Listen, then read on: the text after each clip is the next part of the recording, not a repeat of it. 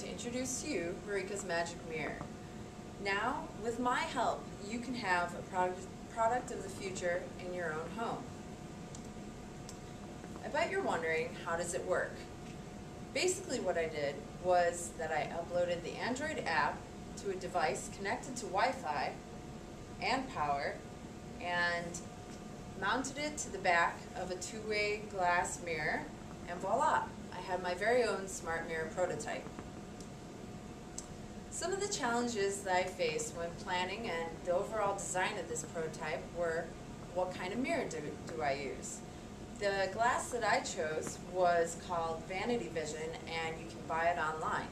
It's perfect because a lot of DIY projects have been using this kind of glass, and so it's become very popular. The other challenge was, what kind of device do I use? My project started out with a basic Android phone that was no longer in use, but because I wanted to make my mirror bigger, I chose to go with an Android tablet, as you can see. But you can also go bigger by using a TV or a computer monitor. Here you can see the Magic Mirror squared. This was the original smart mirror design developed by Google engineer Max Braun a few years ago. This specific prototype cost him around $1,500. Now my design is a fraction of the cost at around $150. Pretty big difference.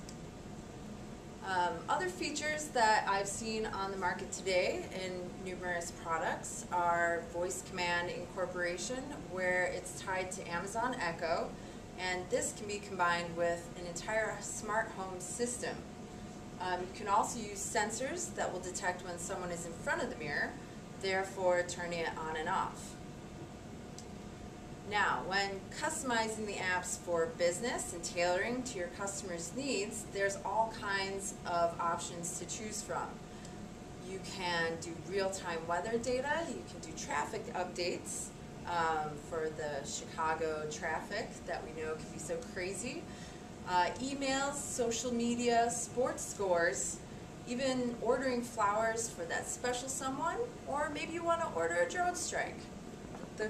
The possibilities are pretty much endless.